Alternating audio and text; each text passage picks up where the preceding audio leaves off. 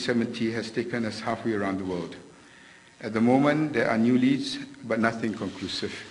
Our thoughts continue to be with the families who are still waiting for news.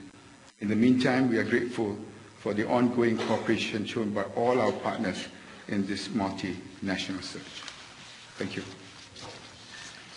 Okay, ladies and gentlemen, now the floor is open for Q&A. We'll start with the local media. Malaysian media first. First one, please.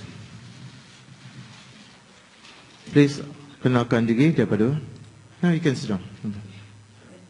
Assalamualaikum. Waalaikumsalam. Saya Syimah daripada TV Al Hijrah. Tan Sri memandangkan banyak petunjuk dijumpa di bahagian koridor selatan.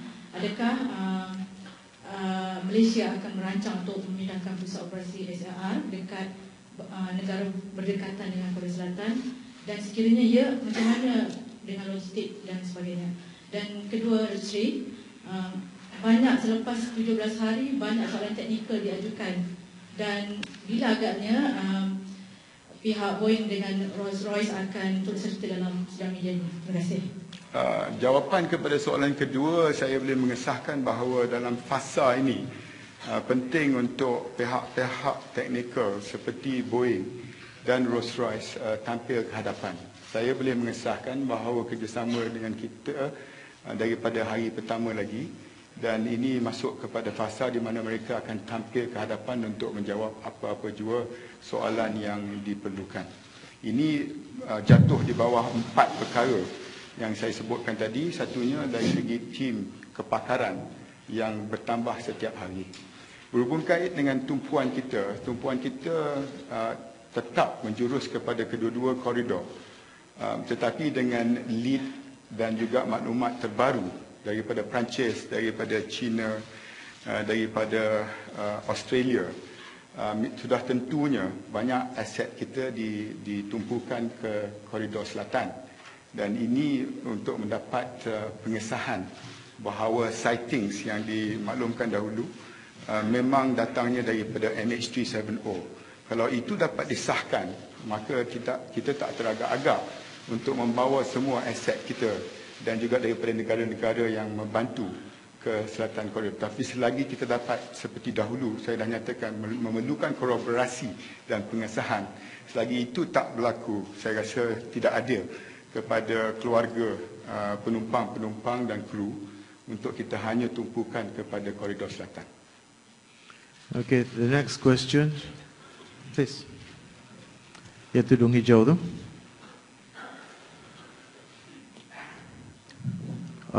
Digi, Kak, tak apa, Digi. Just stand up and ask a question, please. Thank you. Saya Rosma daripada RTM. Ya, Rosma.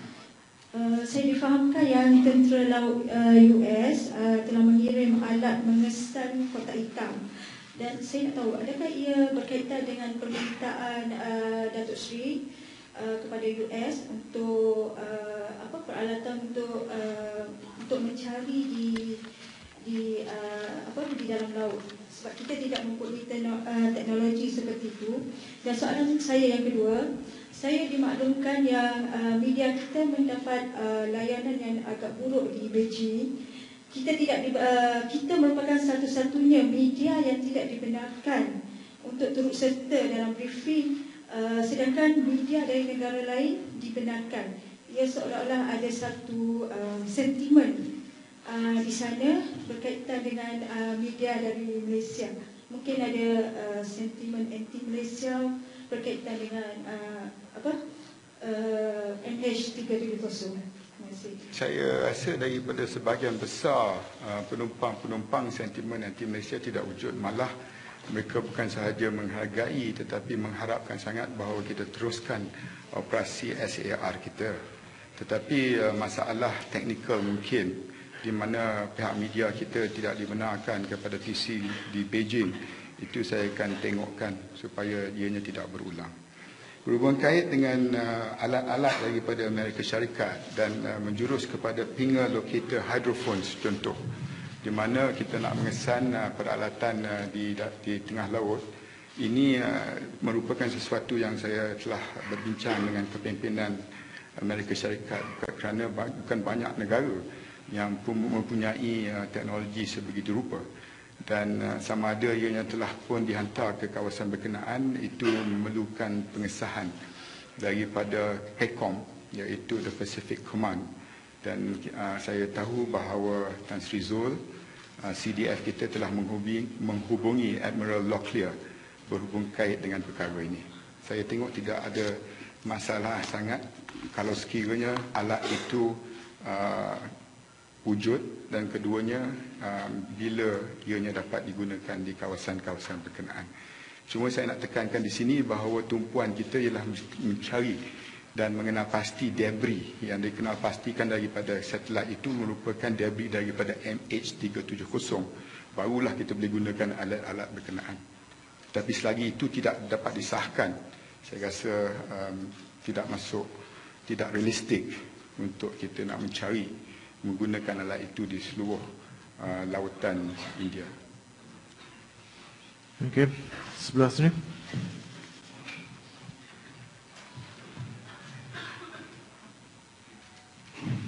Please, Natasha, could you please? Thank you. My question will be to the Mars CEO, Encik Johari. On Saturday, the cockpit crew of Mars aircraft failed to inform the air control room when a flock of ducks actually struck at the aircraft's windshield. And there was like glass all over the runway. In fact, Jet Airways several minutes later landed at the runway and informed the control room. And also today morning, one of your flights were diverted to Hong Kong due to an inoperative aircraft generator. This shows the standard procedures are not followed by the cockpit crew and also the ground flight engineers. Your comments on that, please. First and foremost, as far as the report in Kathmandu, I think just not true. The flock of ducks actually flew across the aircraft and hit the landing light of the aircraft. Okay, we broke the landing light of the aircraft, and the pilot immediately informed the air traffic control and submitted a report upon landing. So that's just not true as far as the Kathmandu incident. Secondly, as far as the the flight to Incheon last night, we had a technical problem with the generator, and as a precaution, we divert the aircraft to land in Hong Kong. So it's not a safety issue per se, it's a technical issue that the aircraft had. Okay. Zaki, please. Second row. BFM. Please, could you stand up, please, sir? Thank you. Oh, sorry. I'm Keith. I'm from BFM 89.9. This is a question to the Mars CEO as well. There were reports that Malaysia Airlines did not opt for an upgrade that might actually have allowed search teams to locate MH370 easily. Could you elaborate on this? And this is one for the three good gentlemen up there. Now, hindsight is 20/20 vision. Looking back, what would you guys have done differently that would have, one, prevented this incident from happening, and two, made it easier to find the plane? Firstly, I've always been consistent. I'm not looking back. I'm looking forward. And our focus has always been to find the aircraft concerned.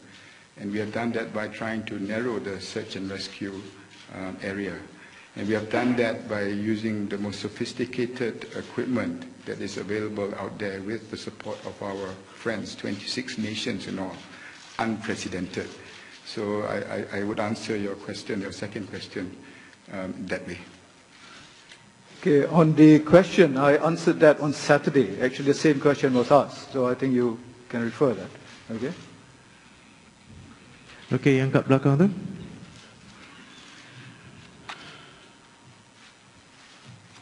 Hi, Sulin from Astro Awani. I'd like to ask, is there any ELT signals from MH370 that was picked up so far?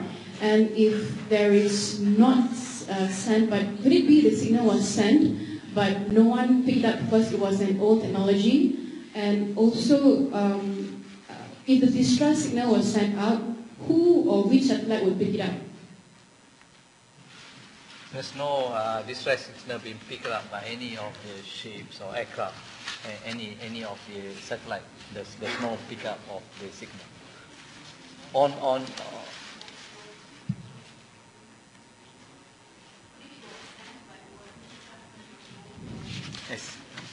My answer is there's no pickup by any of the vessels or aircraft or something like that. On the question by the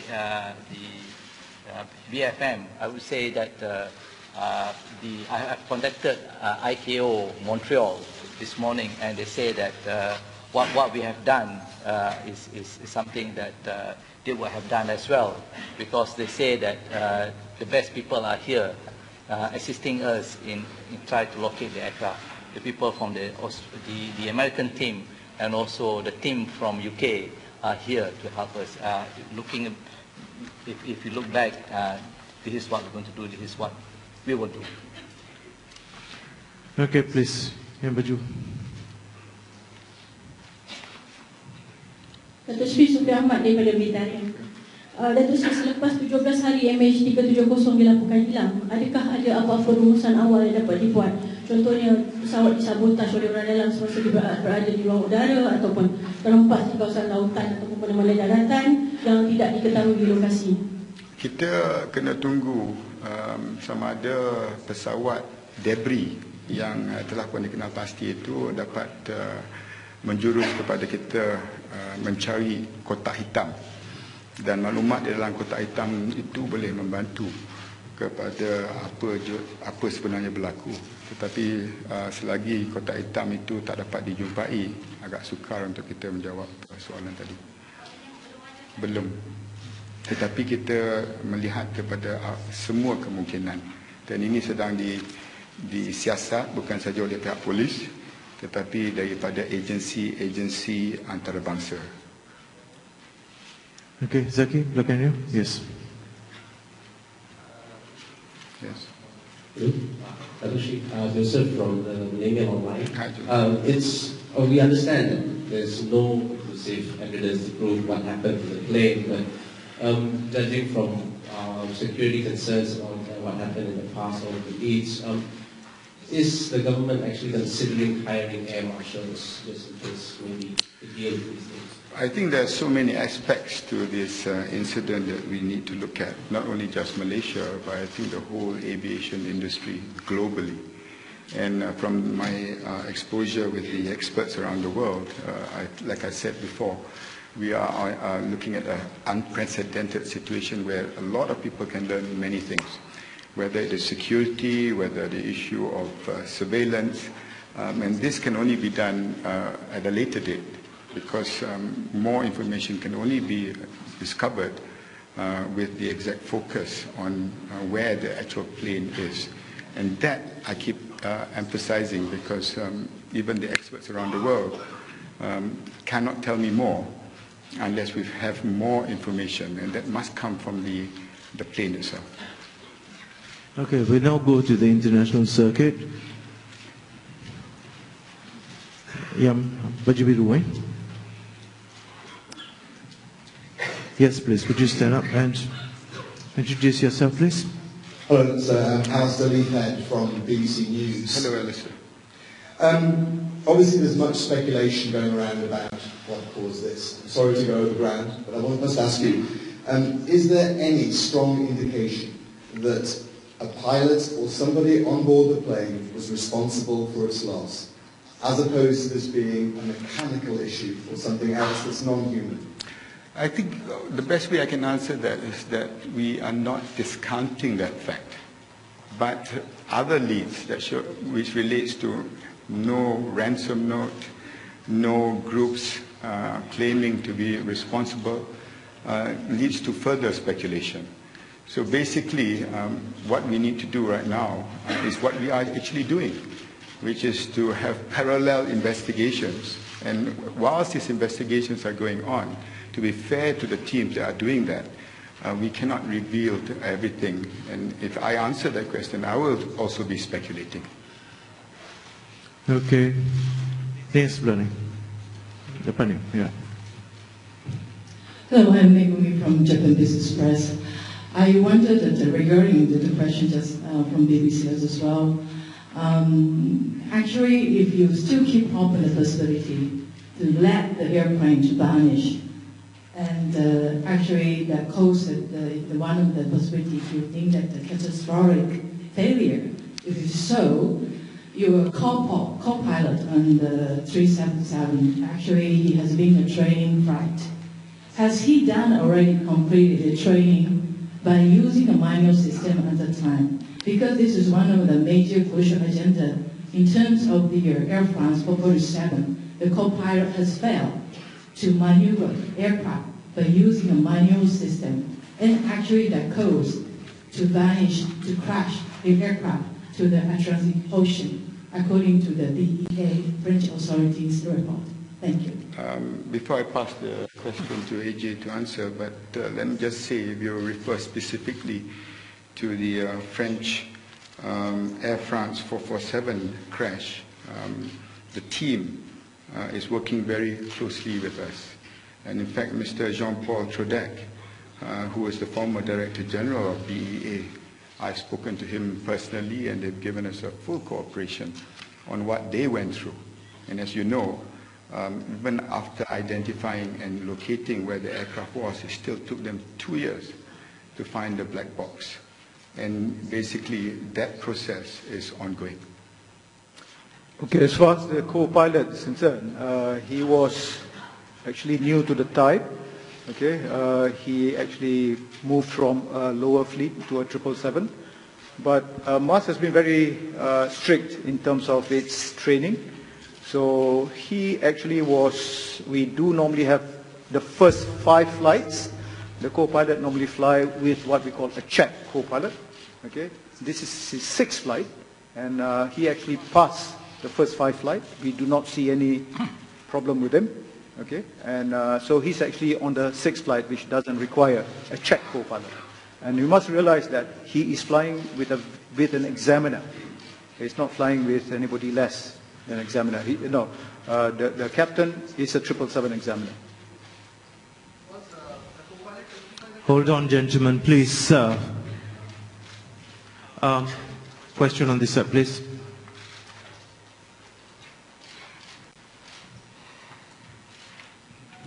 Jeremy Grant from the Financial Times. Could you speak louder? Jeremy Grant from the Financial Times. For AJ, please, question.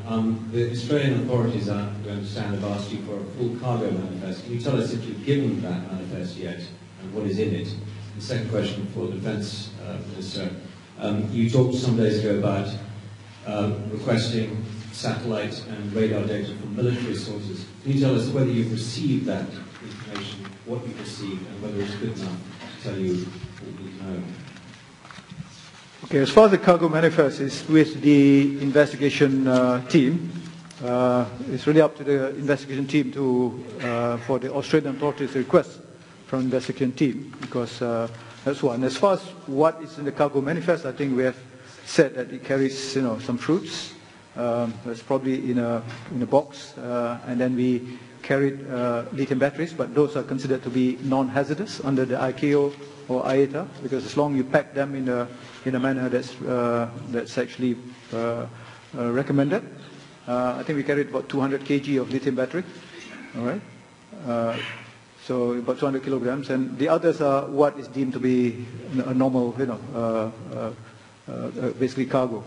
So we carry some electronic equipment, which is just some radios that I think that was manufactured in Malaysia to China, for example. These are, and I think the full list is actually with the investigation team, and if the Australian requests this, I think they have to go and request this from the investigation team. Jeremy, as I said before, gathering of satellite information, analyzing of radar data, whether it's primary or secondary, military or civil, and increasing air and surface assets, and also the number of technical experts is the mechanism in which we are coordinating to reduce the area that is being searched. I can confirm that the cooperation from the military of all the countries concerned, North and South, have been very, very good. And that is why in my statement yesterday, going to the northern corridor, when I confirmed that China, India, Pakistan, Myanmar, Laos, Kyrgyzstan, and Kazakhstan, and today we confirmed, if I'm not mistaken, 1 minute.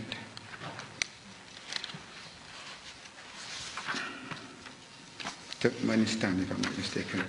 You add Turkmenistan to it. This is the process of eliminating and reducing the areas of search. And satellite data, radar data, all have come in and needs to be corroborated and verified. As you know right now, in the southern corridor, we have satellite information from the Australians, from the Chinese, and from the French. An earlier sighting between the two, conversation between the two prime ministers, Australia and Malaysia, just a few minutes ago, confirms some debris that needs to be verified. So we are giving you information on real time. Okay, gentlemen, sorry, that is all the time we have for today, as the Minister has a prior engagement. Thank you very much. We will meet again tomorrow. Thank you. See you tomorrow.